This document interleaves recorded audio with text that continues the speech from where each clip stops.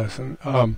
This will be the second of 4 on this topic, actually, covering Romans 5:12 on through as far as we get. I'm going to start with a little review.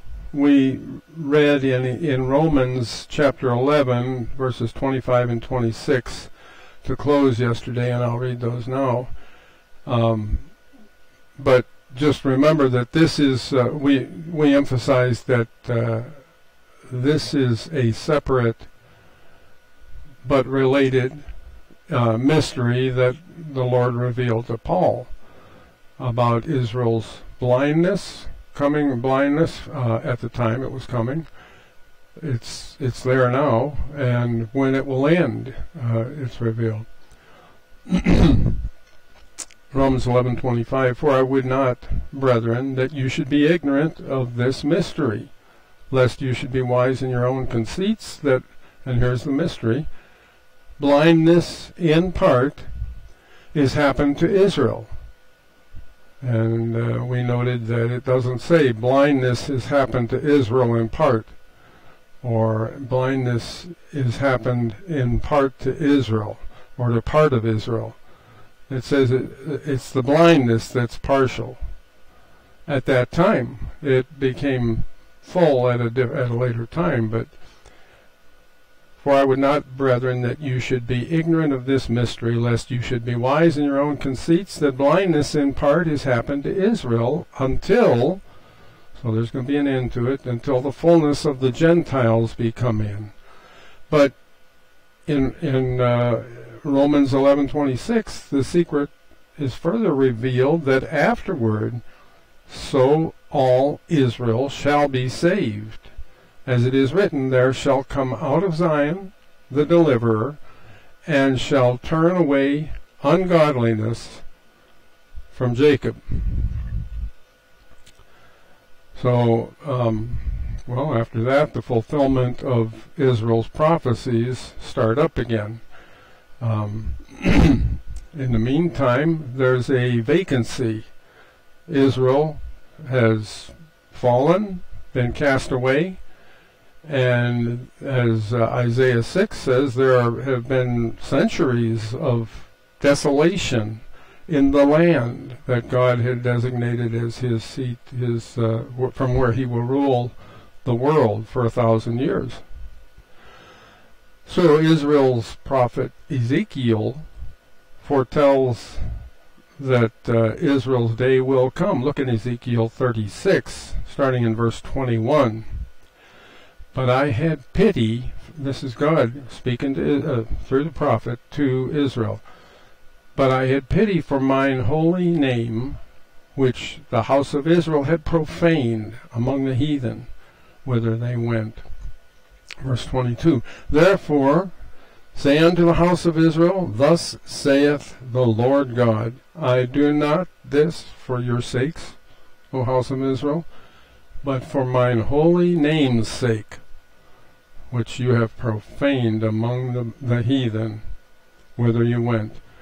Verse 23, and I will sanctify my great name, which was profaned among the heathen, which you have profaned in the midst of them, and the heathen shall know that I am the Lord, saith the Lord God, when I shall be sanctified in you before their eyes.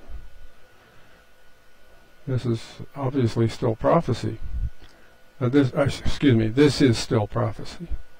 Verse 24, for I will take you from among the heathen, and gather you out of all the countries, and will bring you into your own land. 25, then will I sprinkle clean water upon you, and you shall be clean. From all your filthiness and from all your idols will I cleanse you. Verse 26. So, well, before we go to 26, he's going to sprinkle them with clean water after he brings them to their land. Verse 26, a new heart also will I give you, and a new spirit will I put within you, and I will take away the stony heart out of your flesh, and will give you a heart of flesh. Verse 27, and I will put my spirit within you and cause you to walk in my statutes, and you shall keep my judgments and do them. 28, and you shall dwell in the land that I gave to your fathers, and you shall be my people, and I will be your God. I will also save you from all your uncleanness, and I will call for the corn, and will increase it, and lay no famine upon you. There will be plenty, in other words. So he's gonna make all these things come true. That are the promises that seem to have failed when, well, through all those years of the kings in Israel in the Old Testament, and as you know, at the coming of Jesus Christ and his crucifixion. If you just looked at it from a human viewpoint, it looks like a lot of failures in a row there. The Lord is going to make all his promises come true. There will come a time that he will exercise his power. And part of that is pouring out on Israel a spirit of grace and of supplication and changing their heart, as we just read. But Israel's good intentions of being righteous on their own, by their own works, it didn't work out. They found out that their pledge to keep every one of God's laws, Deuteronomy 6:25, was impossible to do, as God designed it to show them that they needed a Savior. So one day, Israel will have God's righteousness. God's righteousness. And we're familiar with that. God has done that for us, believers in Paul's gospel today. But Israel does not believe they're sinners. They believe they're privileged. And there will come a time that God will pour out his grace on them, and they will understand and mourn for him whom they've pierced. One day Israel will have God's righteousness, and as Romans 11:25 says, the fullness of the Gentiles be come in. And after that, Israel's blindness will be ended. I should have read the whole verse. In fact, let me just get that. I don't have it in my notes here. 11:25. For I would not, well, let me put it there for you guys too. For I would not, brethren, that you should be ignorant of this mystery, lest you should be wise in your own conceits, that blindness in part is happened to Israel until the fullness of the Gentiles be come in. They're not come in yet. Not the fullness of them. Israel is still blinded. Try to talk to well, all right, let's go on. I wanted to read Psalm 32:6. For this shall everyone that is godly pray unto thee in a time when thou mayest be found. Surely in the floods of great waters they shall not come nigh unto him. So Israel's good intentions didn't work out. They found out they couldn't keep the law. So one day Israel's righteousness, and let me get this series here in Hosea we want to read. The verse after the one that we read there, Romans 11:25, says that Israel will be saved eventually. If you look at Paul's gospel, we are saved now. We that believe that Christ died for my sins, that clears me of guilt if Christ already paid the penalty for my sins. And it frees me to do godly things. He puts his spirit within me, including his will. I don't want to well, read Romans 6 and 7. And that's what we're heading toward in these studies, and it'll be 12 lessons before we get through all of that. But So Israel, all Israel shall be saved, as it is written, there shall come out of Zion the deliverer, and shall turn away ungodliness from Jacob. And you can see that in the prophets. Hosea 1:9, 10, and 11. Then said God, call his name Lo Am I, for you are not my people, and I will not be your God. Yet the number of the children of Israel shall be as the sand of the sea, which cannot be measured nor numbered. And it shall come to pass that in the place where it was said unto them, you're not my people, there it shall be said unto them, you are the sons of the living God.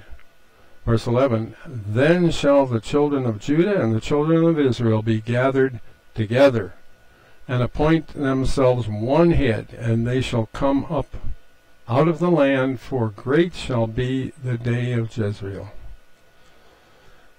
And the verse we alluded to before, Zechariah 12, verses 9, 10, and 11. And it shall come to pass, this is to illustrate that Israel will have a future after the fullness of the Gentiles come into what God is building today. What's God building today? What are believers in today's gospel that Paul preached?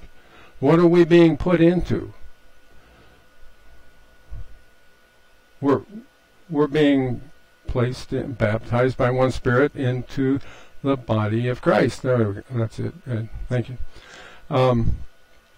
Zechariah 12, 9 through 11, and it shall come to pass in that day that I will seek to destroy all the nations that come against Jerusalem. And I will pour upon the house of David and upon the inhabitants of Jerusalem the spirit of grace and of supplications, and they shall look upon me whom they pierced, and they shall mourn for him as one mourneth for his only son, and shall be in bitterness for him, as one that is in bitterness for his firstborn. In that day there shall be great mourning in Jerusalem, as the mourning of Hadad-rimmon in the valley of Megiddon. Well, that's a different thing. That's not the same as being given God's righteousness and never having any sins on our account anymore on that basis, because God forgave all the sins already and imputed his righteousness to us. It's in our account. It's by his doing, not ours. You can't undo it. You see, one way is believing Paul's gospel, and the other is keeping the covenant that Israel had made with God, or rather God had made with Israel, that they must not sin. And Israel had agreed to the covenants and the law in Deuteronomy 6:25 here. And it shall be our righteousness if we observe to do all these commandments before the Lord our God, as he hath commanded us. So they had high hopes of living a perfect life, but they found out that because of sin in mankind, the law works wrath.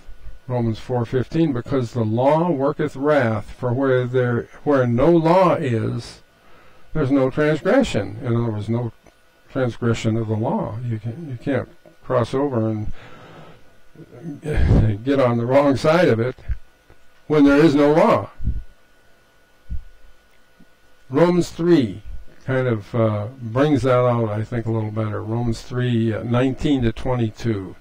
Now we know that what things soever the law saith, it saith to them who are under the law, that every mouth may be stopped, and all the world may become guilty before God. And we mentioned yesterday that the Gentiles had been guilty before God ever since Romans 1, the first chapter there, verses 23 through 28 or so, through the end of the chapter. The Gentiles were already guilty before God. And here it says, the things that the law saith, it saith to them who are under the law, that every mouth may be stopped. Not just the Gentiles, in other words, the Jews too that had the law. And all the world may become guilty before God. All of it, all the world. Verse 20, therefore, by the deeds of the law, there shall no flesh be justified in his sight. For by the law is the knowledge of sin, not curing of the penalty or whatever, not fixing what needs to be fixed because of the law. It makes you aware that you're a sinner. Verse 21, but now, the righteousness of God without the law is manifested, being witnessed by the law and the prophets. In other words, the law says this is what's right, the law, and the prophets called the people back from their idolatry and apostasy. Even the righteousness of God, which is by faith of Jesus Christ, who's it unto? It's unto all. But who's it upon? It's upon all them that believe. So God is finished, not yet. When he is finished building the church, which is his body, he will catch us up to be with him. And then he will also enable Israel to receive God's Spirit and imputed righteousness. For us, the gift of righteousness is, as it said in Romans 5:17, where we had gotten up to 5:17 yesterday, for by one man's offense death reigned by one. Much more, they which receive abundance of grace and the gift of righteousness shall reign in life by one Jesus Christ. That's what we're to do, is to receive the abundance of grace that God pours out on us, and the gift of righteousness. When he poured it out at the cross, his grace, the blood of the cross is what reconciles us to the Lord. So, having been given righteousness, God's righteousness, we've been given a reigning life here. Reigning, not it's going to rain today, but reigning over life. And that's this life here.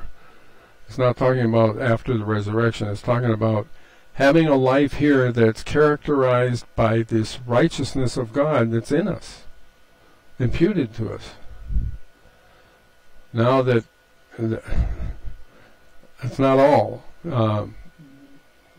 That's not all there is. We believers have God's righteousness. We're dead to sin. We're told in Colossians 3:5, mortify, therefore, in your members upon which are upon the earth.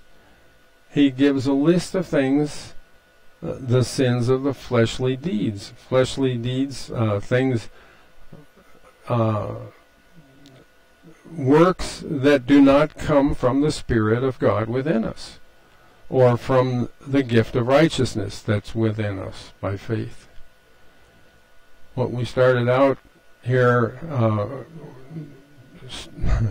what we started out with was that the gift of righteousness is part of the formerly hidden mystery that we're involved in, and that Christ has announced through Paul. It's different from Israel's doctrine, from Israel's gospel, from Israel's covenants. It's unrelated. I shouldn't say that. It's the same Savior, but it's a different. It's different words. You can tell they're different doctrines, different gospels. So going on to the next verse in Romans 5, we're at verse 18, and it says, therefore, as by the offense of one, judgment came upon all men to condemnation. Even so, by the righteousness of one, the free gift came upon all men unto justification of life. And as we read in Romans 3, verses 21 and 22, read it a few minutes ago, it's available to all. And that justification of life is by faith, by trusting, by faith. Romans 5:1, therefore, being justified by faith, we have peace with God through our Lord Jesus Christ.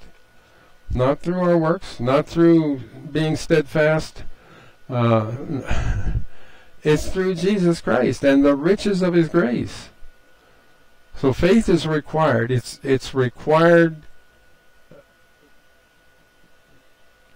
Well, it required Christ's faith to go to the church, to the cross, but it requires our trusting in the gospel of Christ, believing and receiving to ourselves that Christ died for our sins, that Christ made full payment for your sins and my sins.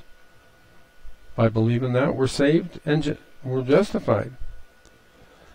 Romans 5:18, it says justified. The free gift came upon all men unto justification of life, which is seen to be by faith, trusting in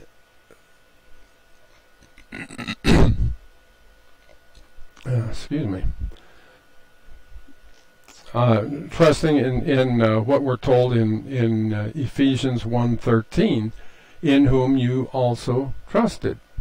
After that you heard the word of truth, the gospel of your salvation, in whom also after that you believed, you were sealed with that Holy Spirit of promise. There is one principle here we need to remember. The Bible doesn't explain everything every time it mentions a topic. It does explain it thoroughly throughout the Bible, but it can refer to salvation without giving the full gospel every time. We can see in Ephesians 1:13 that the word of truth is the same as the gospel of your salvation. The way it's worded, it tells us that. In the same way, we know something from 1 Corinthians 15:1 and 2, the first two verses there. Moreover, brethren, I declare unto you the gospel which I preached unto you. So he says, I declare it to you. I'm telling it to you. He had told them before in Corinth. He's telling them in writing. And here it is, which also you have received. The believer receives the gospel. He not only believes it, he believes it to himself, takes it into him, into his need for a Savior, for salvation. So it's similar to what it says in Ephesians 1:13, that after that you heard the word of truth, the gospel of your salvation. So it's equating those two. The gospel of your salvation is the word of truth. It's called the word of truth because it is. It's a restatement of the same thing. It's not a series of things. It's a statement that the gospel of your salvation is the word of truth. Well, it's the same thing in 1 Corinthians 15:1. Moreover, brethren, I declare unto you the gospel which I preached unto you, which also you received, wherein you stand, by which also you are saved. Those three things. They receive it, stand in it, and they're saved by it. By the gospel. Paul's gospel, not Israel's gospel and covenants. Nothing about that in here. He goes on at the end of 1 Corinthians 15 verse 2 to say that unless you believed in vain, in other words, take Paul's whole gospel, his whole doctrine, his whole teaching, and see that throughout his teaching, he teaches salvation by God's grace through faith that Christ died for your sins. That frees you. The penalty's paid. You're not bound anymore if you believe. And that's the condition. Believe on the Lord Jesus Christ and thou shalt be saved. But Paul specifies to believe what he preached unto them, as opposed to what Peter or James or John preached. He says, keep in memory what I preached unto you. So Paul is saying that there is an important difference between his and their gospels. There's an important difference there between Israel's gospel and Paul's later gospel. Paul is defining the division here, the division that needs to be rightly divided. He says in 1 Corinthians 15:2, keep in memory what I preached unto you, unless you believed in vain. Unless you have believed in vain. So it's vain and futile to believe any other gospel than Paul's gospel. But what we need to see here, at the end of verse 2, Paul uses a slightly different word to refer back to what he called received in verse 1. And it's as if you were coaching your son or a child how to hit a baseball, and you say, well, when they pitch the ball to you, hit the ball, really smash it. Well, the word smash is not defined just exactly like the word hit, but both words are referring to the same event. They both mean to swing the bat so as to contact the ball as it's coming to you, and hits the bat in a severe way and causes the ball to rapidly go flying out of there. So Paul is giving additional information as to what that shift of trust that must occur, what it is, shifting from the person managing their own results of God's judgment against them, shifting to the person fully depending on Christ to manage the results of God's judgment that had been against them. So, unless you believed in vain, it says, it takes belief. And that's what Paul is saying. Verse 2, where it says belief, that's equated with receiving in verse 1. He goes on to say in verses 3 and 4, here are the facts of the gospel that are to be believed, that he was talking about receiving in order to be saved. Here they are. For I delivered unto you, first of all, that which I also received, how that Christ died for our sins, according to the Scriptures, and that he was buried, and then he rose again the third day, according to the Scriptures.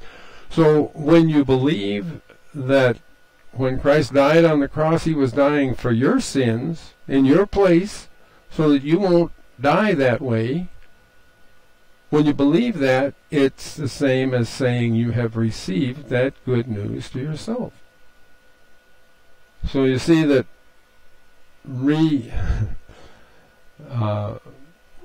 believing that Christ died for your sins is more than just a mentally knowing a fact that he died for your sins. It's receiving it to yourself. It's saying, I have a need that I can't fix. Christ died to fix that need. I trust him to have done it sufficiently. Christ died for my sins, and he gave me his righteousness. It's receiving it to yourself. Christ offers to trade places with you. Look at 2 Corinthians 5:21. For he hath made him to be sin for us, who knew no sin, him who knew no sin, that we might be made the righteousness of God in him. And it's fully knowing that Christ actually will trade places with you, and that he will completely accomplish your salvation forever, in spite of you. It's all that event back there at the cross, but the transaction happens when you believe it. So let's continue in 1 Corinthians 15:3. For I delivered unto you I delivered unto you first of all that which I also received. So Paul received it. It's that word again. It's the word received. It's what Paul did when he believed the gospel on the Damascus road. He received and believed. Otherwise, he would have been, straightened out some other way, justified some other way, and he could not say in 1 Timothy 1:15 that he's the chief of sinners. He would not have been the chief of sinners, saved as a sinner. He would have been saved as a justified person on the road to Damascus that later got saved. No. He was saved when he believed. He believed on the Damascus road. That was what changed him. How that Christ died for our sins according to the Scriptures, and that he was buried and rose again the third day according to the Scriptures. So that's the complete presentation that Paul makes of the gospel of salvation, the gospel of Christ, which is also called later in Acts, when you get to Acts 20, it's called the gospel of the grace of God in Acts 20 verse 24. It's the same saving message, though. All right, we'll stop there for today.